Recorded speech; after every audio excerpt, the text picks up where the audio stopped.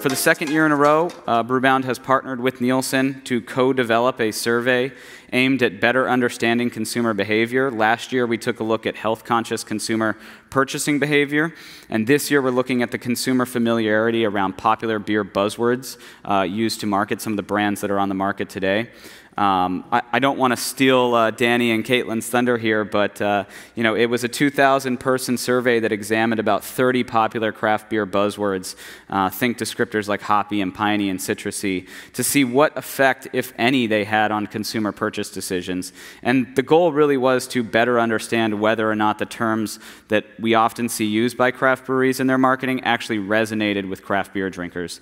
So, here to reveal the findings of that survey are Nielsen Associate Client Manager Caitlyn Battaglia and Danny Bragger, the Senior Vice President of Nielsen's Beverage Alcohol Practice. Please welcome them to the stage.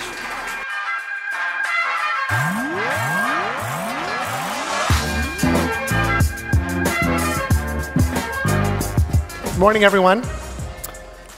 So yeah, Chris and I talked a little bit about trying to break down some of the craft buzzwords that are used in the industry, kind of liberally thrown around sometimes, to see whether they really resonate with the consumer.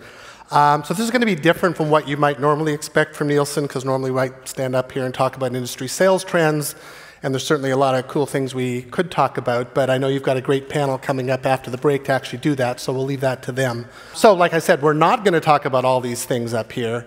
Things that are going on in the industry. There's a ton of juicy stories we could talk about, frankly, and we've got a pretty, half-decent rounded view of the industry. Now we're measuring on-premise as well as off-premise, so we could kind of talk about all those things. But we wanted to we like when Chris challenges us to do something a little bit different. So we're going to try to do something a little bit different this time around. So in very simplistic terms, consumers can usually describe why they choose a craft beer. And these are actually their words. This wasn't part of this survey. This was something else where we just said to them, like, tell us what you think craft beer is. And the words here that are bigger are the ones that they more associate with craft beer. So when we ask them why they choose a craft beer over a non-craft option, if both were available, they'll talk about terms like better beer or quality, along with taste and flavor. And then, a little bit further down, but you'll see terms like variety and local. Or when we ask them to define, or what's a defining factor for a beer to be considered craft, which is on the left-hand side, or what's a defining factor for a beer not to be considered craft on the right-hand side, they can pretty easily tell us, again, simplistically kind of why they think something is craft, which might be led by unique flavor or high quality, as opposed to what's not a craft, and what leads that is being mass manufactured. But those are actually pretty easy compared to the language of craft that really does or can get a lot deeper than that. And I guess the question we were trying to answer almost for ourselves is, in some of those words, are we kind of talking more to each other, and it's industry speak, as opposed to what might resonate with a consumer? So to do that, we teamed up with Brewbound. Chris was kind enough to give us like hundreds of words to look at. We told him, like surveys, you can't kind of do 100 at a time. So we pared it down to around 30. We executed a consumer survey with our partners at Harris. We supplemented that with a bit of Nielsen survey data, a bit of Nielsen scan data. We worked with another partner of ours in the Bay Area called Social Standards that measures what consumers talk about online, because we also wanted to kind of hear what they talk about more naturally without us asking them questions. And then we wanted to present those results to you at a pretty high level. So these are the words that we ended up with, and I'll leave it up there for a second. There's a bunch that are kind of more industry marketing terms. There's a bunch that are more kind of product-related terms. It's sorted a bit alphabetically, I hope, so that you can maybe find a word. And it was interesting last night when Dan and Thomas were introducing, I think it was the Simply Excited IPA. We were counting, Caitlyn and I, they actually mentioned 8 of them during their introduction about what this beer was all about. If I take off my research hat and just kind of think about myself as a consumer, I'm not a big avid reader of product labels and marketing, I guess because I do a lot of that at work, so I try not to do that in my personal life. So I wasn't sure that some of these might be used a lot. Then one of our colleagues who actually couldn't be here today, but she was out at a bar over the weekend, and she actually sent me this label.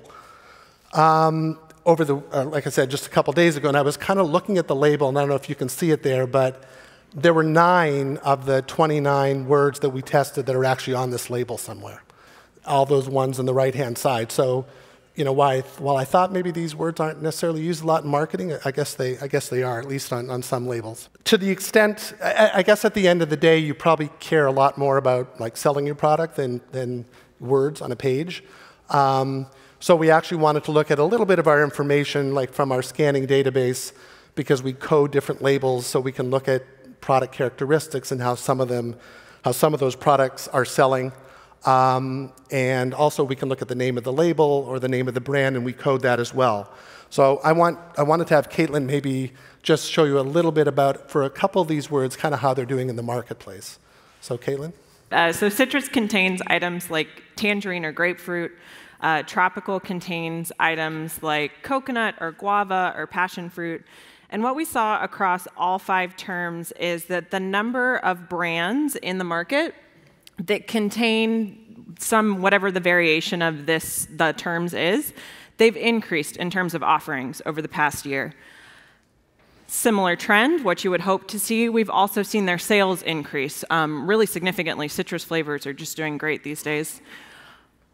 But to understand how big they are, that's a really important piece. So several of these items are really operating off of a small base. So they have a small share of craft. But when you look at like citrus and hop, they've really managed to take hold of a decent amount of craft. And as they continue to grow, we would see that perhaps they're going to continue to grab more share of craft and continue to post those really substantial growth rates, or at least positive growth rates, as they move forward. Okay, so we survey. So what we did is we fielded a survey actually quite recently, so this is pretty new. We talked to a couple thousand adults, 21 plus, representative of the population, both geographically and demographically. We asked them about how often they drink craft beer, so we wanted to speak to the more regular craft beer drinkers. So we found several hundred that say they drink craft beer several times a month. Those are the people we wanted to talk to. They self-define craft. We didn't tell them, you know, we didn't give them a definition. They sort of said however they thought about craft themselves. And then we analyzed the data more specifically to that group that drinks craft beer a lot. And basically, while we asked them a couple of other questions, there were 2 basic things that we wanted to try to understand. One is just how familiar are you with these terms? You know, are you really familiar with it, or are you not all that familiar? And there was a 4-point scale we used.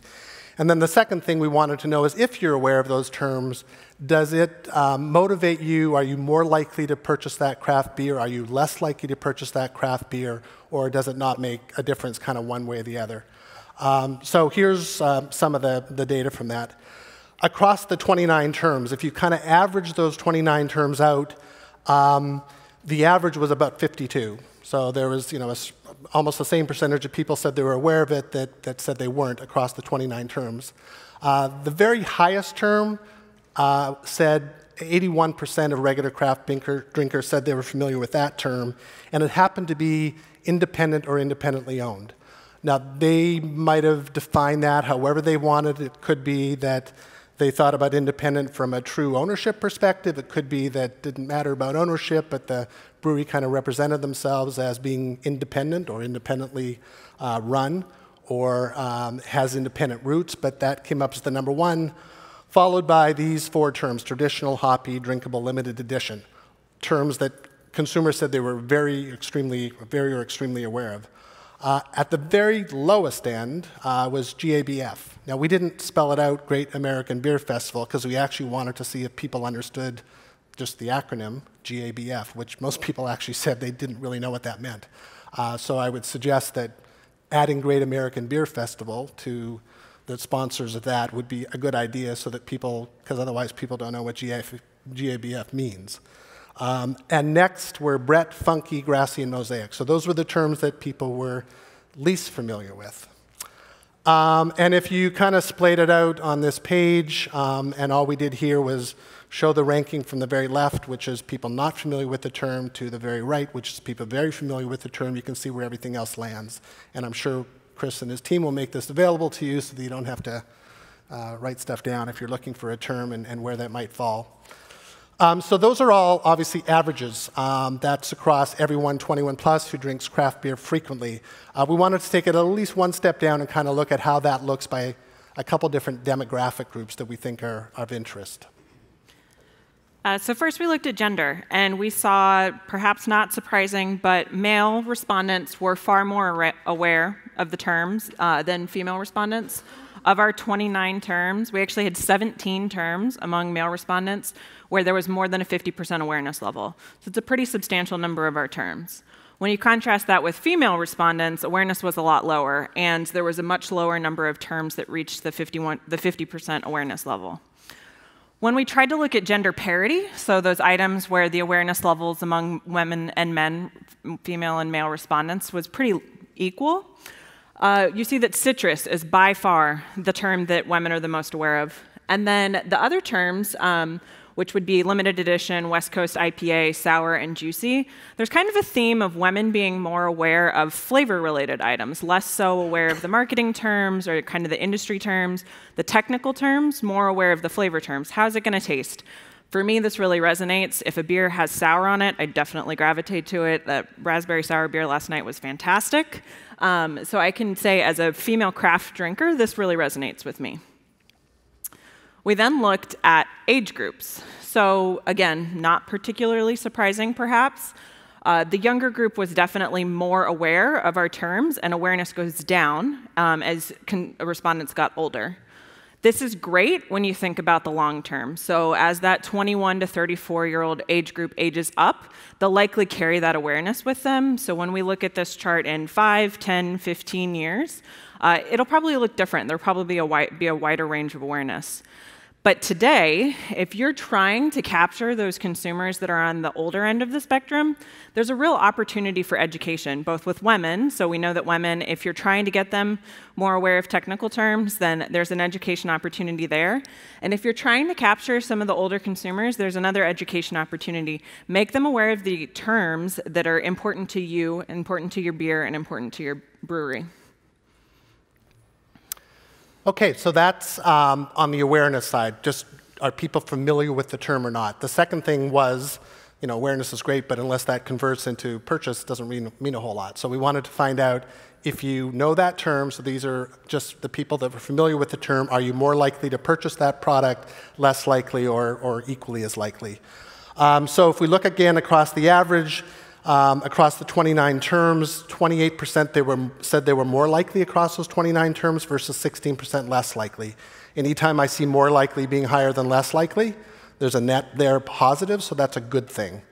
And I'll show you, obviously, how that looks for the different terms in a minute. But there were actually 23 of the 29 terms, once people were aware of them, said that was a positive to them. So 23 out of 29, I think that speaks well for the power of many of those terms and actually saying to people, this is a good product to actually purchase. So here were the top ones, and some of these are almost like, says to me, like, you don't have to necessarily overthink some of the marketing. So things like drinkable, independently owned or independent came up again. Traditional, limited edition. Limited edition is a pretty generic marketing term, but when you have something special, you should tell your consumers about it.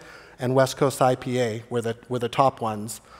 On the furthest to the negative, there weren't actually that many, like I said. Sour was actually one of the ones that was there, which may sort of seem a little weird given we see these large increases in sour style sales. So I would guess that the term itself may just turn people off, and maybe they don't understand what the term is, but when you hear something like just generically sour or funky or something like that, that may not be something that they know what it is or necessarily want to hear.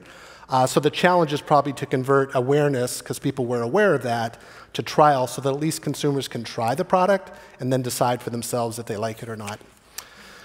So here's how the terms look kind of from left to right. Again, the further to the right, the greater the likelihood that that term induces people to actually try the product. The furthest to the left, not so much. But there weren't that many terms, again, on the left.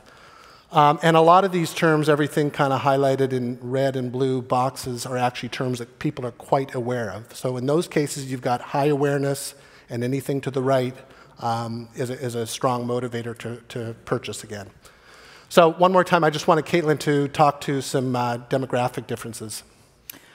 So before I flip, if we look at the net on this slide, which is the average slide, we can see that the net's it's going to be a plus 12. When we compare that by gender, we can see that male respondents their purchases are far more influenced by our list of terms, especially compared to female respondents. That's a really low level of purchase influence for female respondents.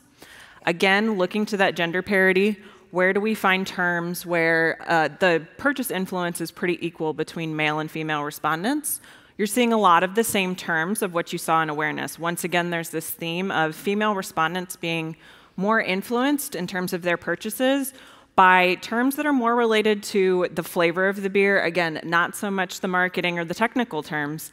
You do see things like limited edition and New England style, but drinkable, tropical, citrusy, that citrus idea is coming up again, really resonate with the female drinkers.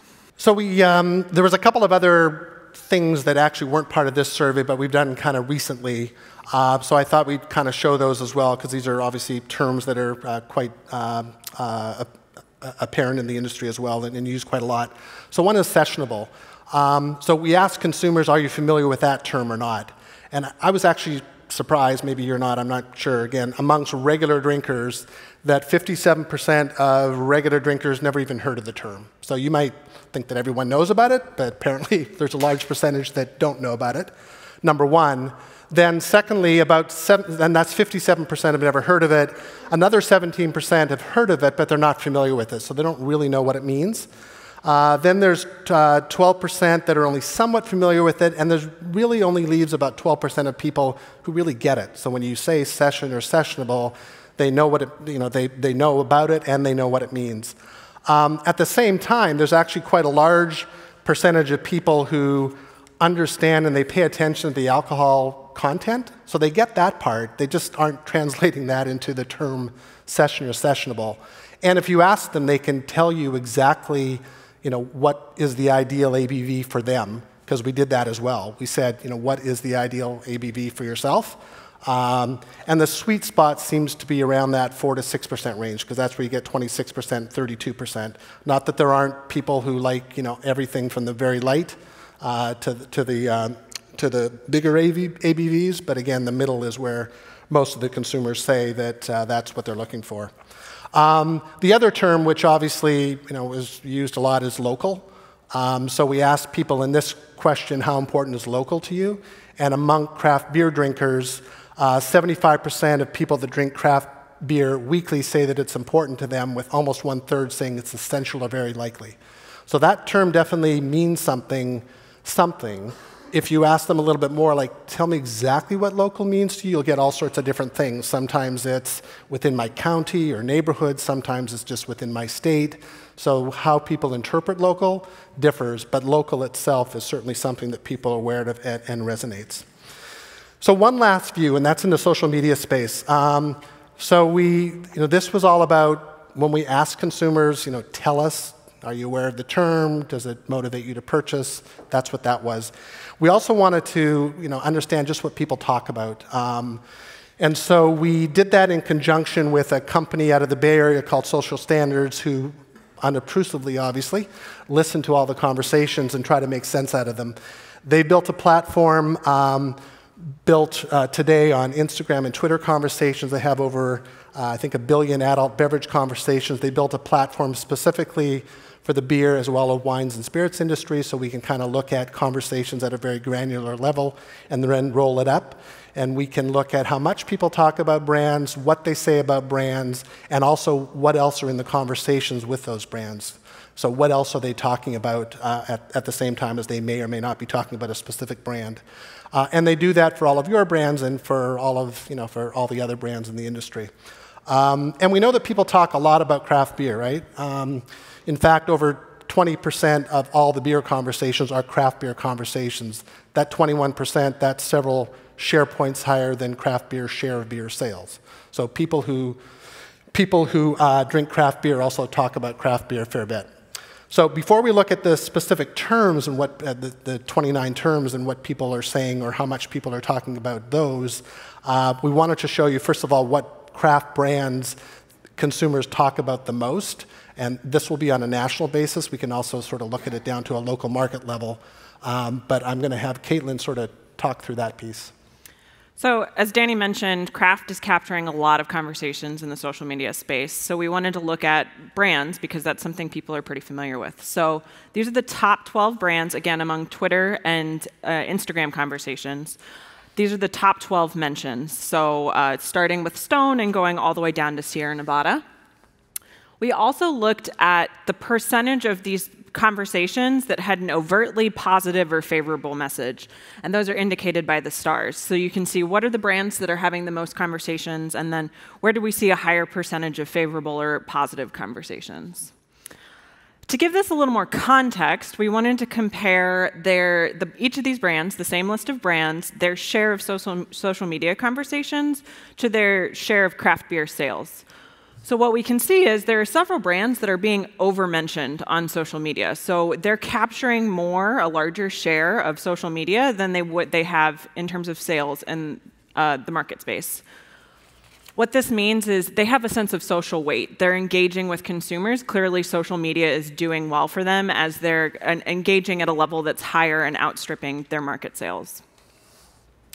So circling back to our terms, when we looked at our list of 29 terms, in terms of what's being talked about on Instagram and Twitter, we saw that hoppy and sour were by and away the two terms that were mentioned the most frequently. You can also see then that's followed by barrel-aged, juicy, and citrus. We then looked at the terms that were, again, the most favorably or positively mentioned, had the highest percentage of favorable posts. You see a different mix of terms when you look at this cut. So citrus appears on this list again, but you're seeing items that are related to the drinking experience. So I had a really great time drinking this balanced beer that I was drinking. Or I'm talking about the beer that I'm drinking that's a collaboration opportunity, or it's a limited edition beer. So when you look at, there's just a different sense of the terms that are being mentioned the most frequently and the terms that are being mentioned in a favorable or positive light. So I'm going to turn it back over to Danny, who is going to take us home with key takeaways. OK, so just one last slide before Chris pummels us with probably a few questions. So, I started off by saying, or at least posing the questions, do we just talk to ourselves within the industry? And I guess the answer is sometimes we do. I mean, there are some terms that we just throw out there and they're not resonating with consumers. There's a lot of other ones that do resonate. When we do get that awareness, we do tend to see some pretty good purchase positive motivators. So that part's good. The awareness levels, they definitely range. And I think, to me, it comes back to knowing your consumer, which I think Dan said really well. Like, you really need to know your consumer. Not every craft beer drinker for every brand is a craft expert. So some terms may not just resonate. It may not really be worth the marketing effort around it. Others may deserve that reinforcement, and it requires continual education or refinement of the message around the term. Like I said, post-awareness, most of the terms have a positive purchase influence, so that was a good thing. Where you have a term where people are motivated to buy it, but awareness levels are low, those are the ones that you really want to try to do that education around, because once people know about it, that tends to be a positive. There's certainly still a significant gender and age gap to overcome that Caitlyn had talked about, and I think that's one just generally for the industry that's important to both recognize and address. So we're not always just talking to a white, millennial, upper-income male. Because if we want to broaden the tent, we've really got to go beyond that. Fourthly, leverage both social media space. People talk a lot about craft online, as well as taproom tasting visits, festivals, all those kinds of things for part of your marketing and education program about craft and the language of craft. And then really prioritize what's important to you to communicate. Like when I saw that label, that one that I showed, it seems to me that's kind of overwhelming, and the message, the key message or two that you want to get across may get lost in the plethora of terms that are just kind of thrown on a page, and that's probably not a good thing. So, the net is sometimes less is more. So with that, thank you for your time. Chris, thanks for having us do this, and I'll turn it back to you.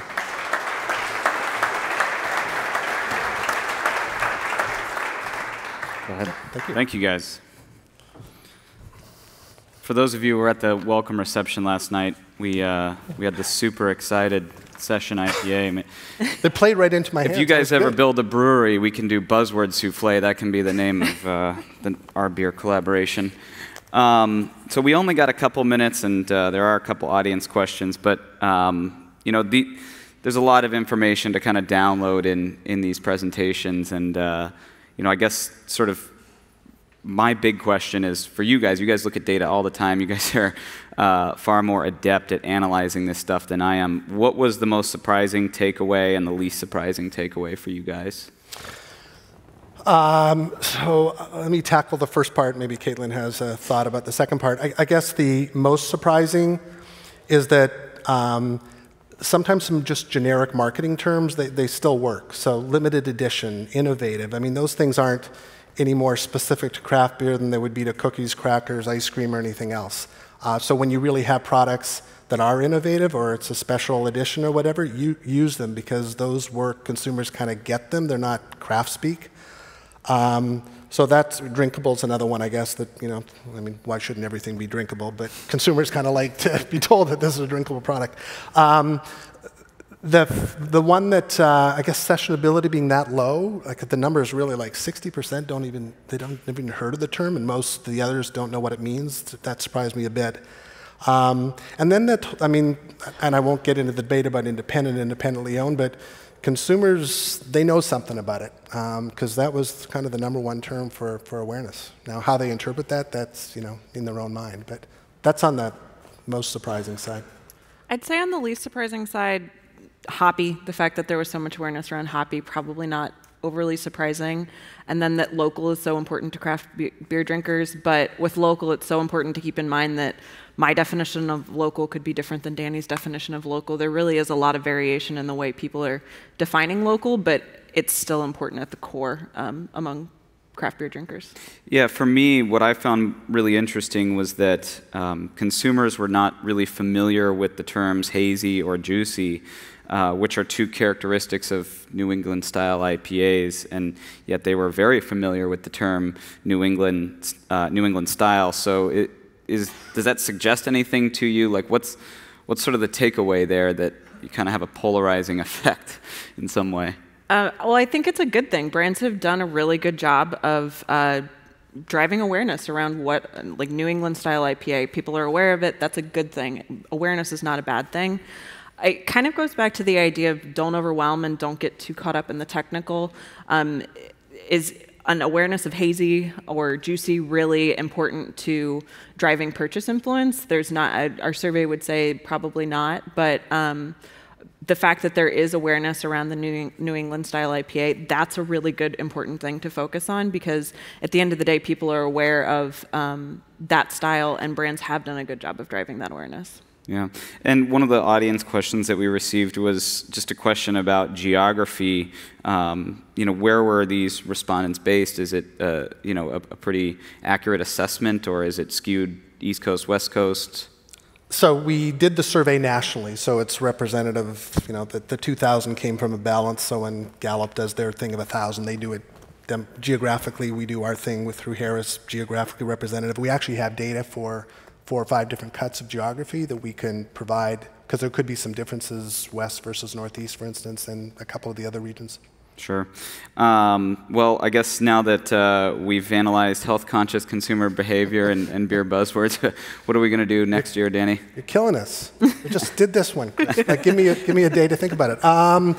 So the one thing that I got to thank every time I speak at a conference, I always thank the people in the audience, because this industry always gives you something new and different to talk about. I don't even know, like 6-7 months from now, what's going to be new and different, but I'm sure there will be, and we can have fun with that.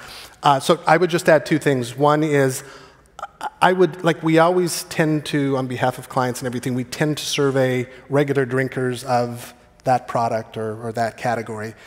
You know, with slowing growth and everything, I think it's like going to be even more important. Like, we need to broaden that and talk to people that don't tend to drink craft beer a lot, and why they're not, or why they're drinking imports, not us, to try to get at those audiences and understand them better. So that's something that I'd love to do. And then we love to hear from you guys. Like, tell us what's important to you, and we'd love to do some work around it. Awesome. Thank you, guys. Cool. Danny, Thanks, Chris. Caitlyn, round of applause for these guys.